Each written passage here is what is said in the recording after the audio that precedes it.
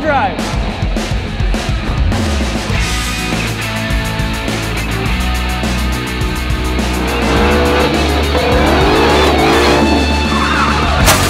'20 Ford Mustang Shelby GT500. Oh my God.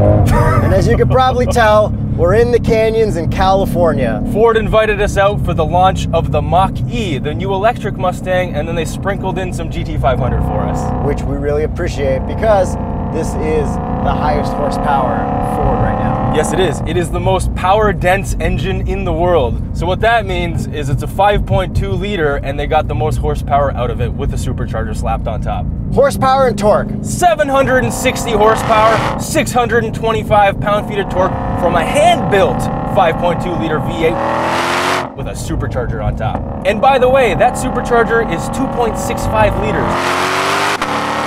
That displacement is more than most four-cylinder engines.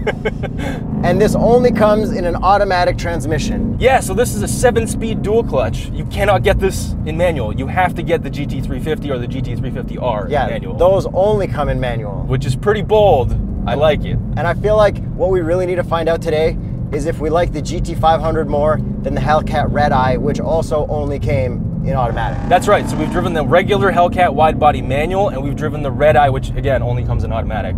And another car that we haven't actually driven yet, the new C8 Corvette. It'll actually be interesting to see how this competes with that because of the price. Gary, I'm gonna downshift and send. Oh my God, this pulls so hard.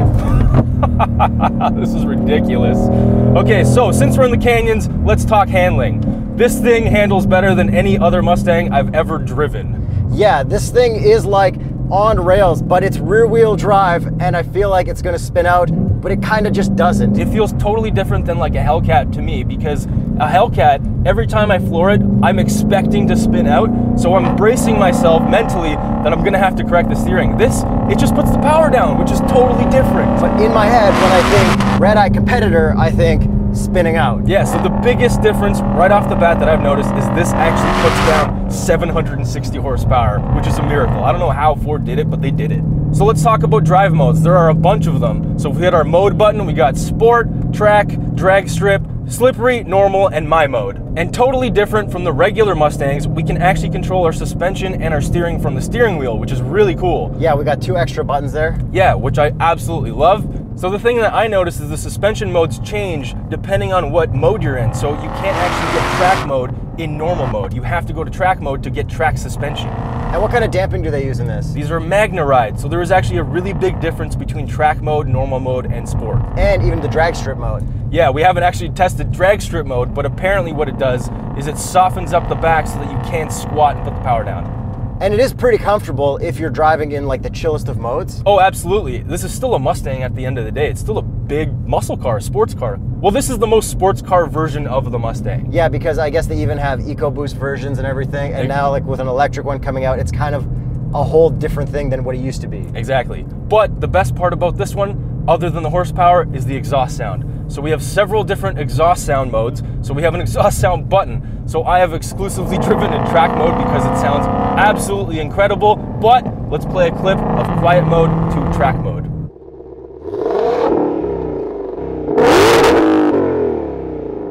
And the thing about this, just like the Hellcat Redeye, there is some droning and it does hurt my sensitive ears, so I usually have to wear earplugs while driving this. However, if you drove it in quiet mode, you'd be all right. I'd be all right, but it's like that little bit of droning here and there, I don't want to risk it. But the other thing that I noticed is in here and outside, there's no supercharger sound. Yeah, and I think that's where the Redeye kind of has the advantage because like this has a huge supercharger, just make it go wee, but I guess Ford's image is exhaust more than supercharger one. Yeah, exactly. So I mean, in the aftermarket, you can solve that, put a big intake on it and you'll solve that problem right away. And back to that engine. So it is a 5.2 liter, just like the GT350, but the GT350 is a flat plane crank, so it actually revs higher and sounds totally different.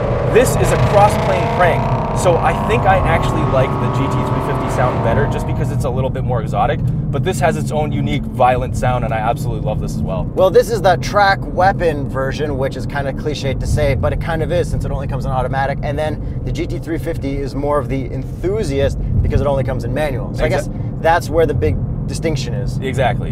And you guys may have noticed that I'm not exactly ripping it just because we're on the canyon, so I don't want to die out here. But for being a cross-plane crank, this actually revs pretty high, so it revs to 7,500 RPM. Oh my God. Yo, good thing this has nice big brakes too. Yeah, the brakes are solid. And what else do we have? Carbon fiber wheels? Yes, so this has the carbon fiber package, which is very expensive. You get a whole bunch of carbon fiber stuff we can talk about in the looks, but it really helps to go faster. We'll get to the looks soon, but a little bit more handling, again, because we are on the canyons.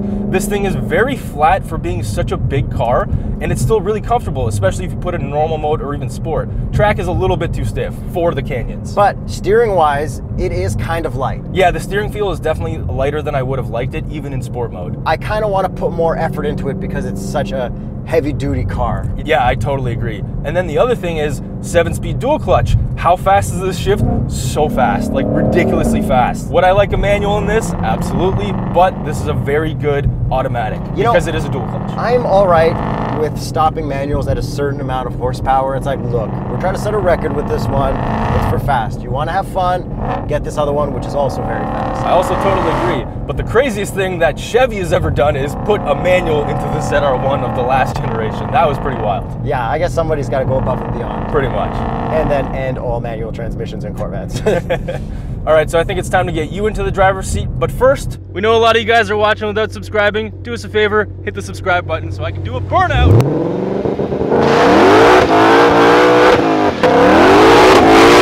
I'm gonna send it. Send it.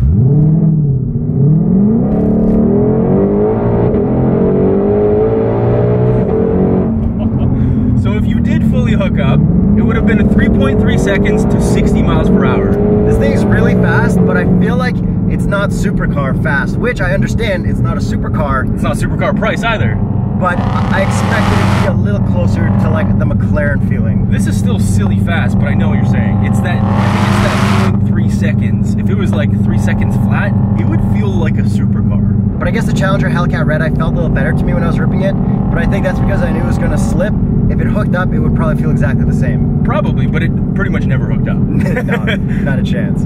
So starting with the looks, I guess the big question is, do you like the looks of the 500 more than the 350? I don't. This is way more aggressive and crazy looking, but personally, I like the 350 more. That's the sweet spot. I totally agree, but starting with the front end, they had to add way more intake because it needs so much more air. Yeah, so it's got 50% more air intake openings than the GT350. And when it first got launched, I thought it looked kind of weird, like the way it came down, just like a big stupid opening or something. But the more I looked into older GT500s, there's a couple where it looks exactly like it, so I think it is kind of a good throwback as well. It's just a really aggressive front end, and I love that Cobra badge right in the front. Yeah, it's cool because it is a Mustang, but there's like no Mustang badges. Yeah, and Cobra is like one of the coolest badges in the car game. Yeah, definitely snake-related cars are super cool. Like we got the Viper, we got the Cobra. I don't know what else there is, but we've got a buddy with a Cobra. We call him Cobra Phil since high school. He was thinking of getting a Viper. That's such an easy way to get the new nickname, yeah, Cobra exactly. Phil to Viper Phil. Yeah, pretty much. Still snaky. Still Snake Phil. But the front has a lot of vents and intakes everywhere. It's so sharp, and it kind of angles out and towards the ground. Yeah, and then we have that lip spoiler at the front that says Shelby. We got the little GT500 embossed in the front grille, and that's pretty much it on the front that says Shelby or GT500. I think that's like everywhere in the car besides this little plaque on the interior. Yeah, that's right. The headlights are normal Ford Mustang headlights. We've got a nice like mesh grille, which I really like. And then we've got a pretty crazy looking hood with a massive heat extractor vent thing at the top. And to open the hood, you actually have a normal hood latch inside, but then you have hood pins that you actually have to press in. It's definitely one of the coolest things about this car because race car gimmicks are always the best. And when you open that hood, what do you get? You have the hand-built signed plaque for whoever built this engine. And then that hood vent up at the top, I actually noticed that it says you're supposed to remove that for the track, but keep it in for the road so that you get extra heat dissipation on the track, which is really cool. And I love how easy and clear the sticker is to understand. Yeah, racetrack out, road check mark. And then as an overall look, what do you think of this paint color? Oh, the paint color is great. I like the green more, but this is a cool orange. Yeah, this orange is really nice. I do like the green more as well. And you said something to me about the racing stripes. I like Shelby racing stripes now, but I think it's because I needed to drive one first, a real Shelby. Not a Shelby truck? Yeah, to really be like, oh yeah, I'm one of the stripe guys, I go fast.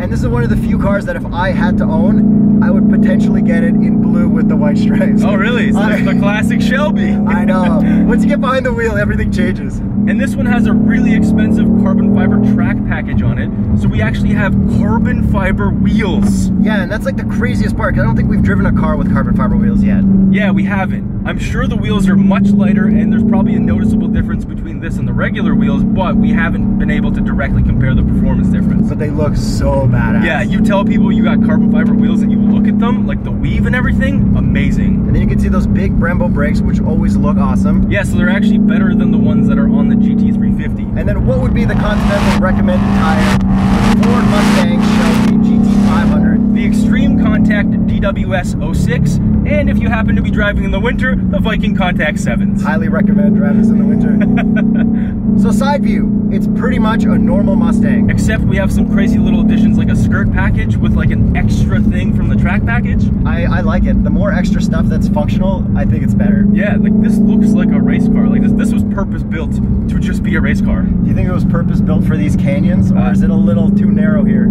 It's a big car, and placing it everywhere seems to be totally fine, but yeah, I mean, the canyons are kind of built more for like a Miata. Yeah, I would definitely prefer a Miata here. Yeah. And other than that, on the side, you can see the gigantic carbon fiber wing straight from the GT4 Mustang race car. And that's one of the options that comes with the carbon fiber package, or else you get a different spoiler, which also looks pretty cool. Yeah, that one kind of looks better, but this is the one you want. And moving around to the back, big, fat exhaust tips, totally real. Ford won the exhaust tip game. And they also lost it with the Explorer ST and the Lincoln Aviator. Yeah, those are the ones with the exhaust tips that rear out the air to the bottom so it doesn't make the tips dirty. And so Ford has the best tips in the game and also the worst tips in the game. Congratulations. And we got some triangles and stuff going on back there. Yeah, overall, I mean, it's still a Mustang with a lot of cool stuff, so it's not like that crazy. Yeah. But it's definitely the craziest one. Oh yeah, this is so aggressive looking. So looks-wise, this or the Dodge Challenger Hellcat Redeye? I really like the wide-body Hellcats. Like, I really like them. They edge out this just by a little bit, but I think this is a very close second. Yeah, this looks more race car. So if you wanted to look more race car, you go for this one. If you just want to look kind of like a badass, I would just go with the Hellcat Redeye. Yeah, like especially the headlights on the Hellcat Redeye, they're more menacing in this, even though this is very menacing. Yeah. I want to see Dave from Ford and Ralph Shields from FCA go at it with the Redeye against the Shelby GT500, and they can decide who wins that battle. Yeah, shout out Dave Parasak from Ford. We met him. That guy is an absolute legend. He told us the coolest stories. Speaking of, one of the stories he told us was about line lock. So yes, this does have line lock to enable you to do burnouts, and he was the reason that actually got implemented into Mustangs. So thank you very much. And a lot of other stuff that none of us know about, but yeah, exactly. That was the one thing we were able to get out of him. And I guess I'll chime in quickly about handling and everything. This just feels perfect through here. So we have a Torsen LSD in the back, and that just helps you put power down through all these corners. I know confidence inspiring is a very easy way out of describing this, but it really is. And before we move on to the interior, I want to talk about some pop culture stuff with the GT500. So we all pretty much learned to love it from Gone in 60 Seconds, Nicolas Cage, and Let's Ride. Yeah, that was my dream car for the longest time, Eleanor. I thought it was super cool. I never thought it was as cool as they made it out to be, but apparently that wasn't even a real GT500. Like, no, they made Eleanor for the movie. Which is like actually pretty cool in itself. Yeah. And then they also had a nice Shelby GT500 in Need for Speed. Yeah, super wide body. I loved that one. I think that's my new favorite because I think this one would be so much cooler if it was a little bit more wide. Because that was like a no rules car. It's like if we could just like not have to deal with anything, what would it look like? Yeah, that looks amazing. I think if they just made this a little bit wider, kind of took like the Hellcat Redeye wide body stuff and added it to this, I think that would look pretty cool. And as we're ripping through these canyons, we have actually had to stop for gas because this has such a small tank and it gets terrible fuel economy, which we never complain about because it is a GT500, but the tank is so small that we had to stop. Yeah, which like, I wish the tank was bigger. I don't mind the fuel economy. Yeah, exactly. It's not the fuel economy that's the problem, it's the tank that's too small. Oh, and when they brought back Knight Rider, they tried to make that the Shelby from the 2000s as well. Yeah, I actually remember watching that show. I have no cares for that at all. I'm not attached to it in any way. No, me neither. So let's talk about this interior. First thing I see, carbon fiber on the dash, and I absolutely love that. Because this is the first one we've driven that doesn't have the grinded steel look. Yeah, exactly. And this is also the first Mustang we've driven that's automatic. Yes, it is, and it's probably the best one to drive that's automatic. Yeah, and like if every Mustang transmission that was auto was this good, I would be happy, but I'm not sure they are. So let's talk about those paddles. They feel great and they shift so quickly. Yes, they're nice big metal paddles. Probably top of the game for American muscle cars. Yeah, I'd say that. Definitely better than the Corvette, even though the Corvette had yellow ones. And then we also have this dinky little shifter thing, which is also on the Ford GT. Yeah, that's kind of lame. Like the Dodge Challenger Hellcat Redeye's got a real shifter, which is definitely a lot cooler, but this gets out of the way, it's fine. And everything up front with the gauges and the dash is all the same as every other Mustang. Except, well, the Ford Mustang logos are now Cobras, and we have a Cobra button on the steering wheel instead of a Mustang button. Which is pretty gangster. But you know what? We don't know if this will pass the visor test. Yeah, we don't. 3, 2, 1. Yes! Full pass. Good job, Ford. And the cup holder test, we don't have a coffee. Fits a bottle of water. I think it would pass with a small coffee. And this is still not a hatchback, but there is a hatchback electric Mustang with 4 doors that just came out, so we'll box test that when we get the chance. Yes, the Mach-E, which we'll talk about a little bit later. These Recaro seats are so comfortable and so well bolstered. Yeah, no issues with them at all. They are super comfortable. They look cool too, and they've got Recaro written on the side, and we've got some matching stitching and patterns on the armrest area. And you may have noticed by now, we don't have any rear seats because this is the track package. Yes, it gets deleted with the track package, and they even like put a little sticker there to tell you not to try to sit there. So, Jacob, hop in the back. How's the room? Oh, it's absolutely terrible. So we've got the same old gauge cluster as all the other Mustangs, which I love to customize with different colors, and I love the track mode version the most because the RPMs go left to right and it's super easy to see. And for the infotainment, it's a slightly updated one, more similar to the Lincoln Aviator that we recently drove. So it does have Apple CarPlay, it does have Android Auto, and it does have rewinding satellite radio stations, but no tune mix. There you go. So before we get to the price, let's quickly dig into the Ford Mustang electric 4-door SUV, which sounds like a Bald Tires article. So it's called the Mach-E, which is weird to say. It sounds like Mach-E, like I don't know. Anyways, it's a cool name, but it's associated with Mustang, which is kind of weird. But a lot of the people that worked on the GT500 actually worked on the Mach-E. So they got all the people in the company that were excited about Mustang to work on the Mach-E, which is pretty cool. And they showed us the pre-presentation like 3 days before the actual launch of it, which we still haven't been to yet. We're gonna show you some footage from it. I think they did that because you need to take it in and just like talk it out with the other journalists, get all the anger out, and then accept it, because it makes sense from a company standpoint. Yeah, it's a weird thing, and I still haven't fully absorbed it. You gotta think of it like this. The F-Type is a really cool Jaguar, right? The F-Pace is an SUV version that looks exactly the same. Are you mad at the F-Pace? No. Exactly, so you just need to not be mad over the electric Mustang SUV. So hit me with the price of this 2020 Ford Mustang Shelby GT500. Since we're in America, this starts at $70,300. US. Starting at $94,675 Canadian. Canadian. And the total price for this particular one that we're driving is $91,795 US. I totally get it. It's a lot of money, but I also totally get it. It's got a higher horsepower number than the Ford GT. Yeah, it's the most powerful car they've ever built horsepower-wise. And that's totally awesome, because like that doesn't happen all the time. No, exactly. And it's cool that it actually splits the difference between the Hellcat and the Hellcat Redeye. It's right in the middle. So after driving this, are you kind of interested in getting an older GT500? Yeah, I've actually been researching them ahead of this trip because I kind of want a 2005 to 2009 generation. GT500 would be cool, but even just a regular GT. All right, I gotta floor one more time real quick. Send it. God, that is so good. Yeah, I don't even know if I would take a Redeye over this anymore. Yeah, like this just puts the power down. That's the biggest difference. I think if you want to be faster on a track, you take this, and if you want to just do more wild burnouts and stuff, you get the Redeye. But I mean, this is totally capable of doing burnouts as well. So let us know in the comments what you guys think, this or the Challenger Hellcat Redeye or the regular Challenger Hellcat. Don't forget to subscribe, hit the notification bell. Patreon.com/TheStraightPipes to join our YouTube membership and check out Teespring for some sick swag.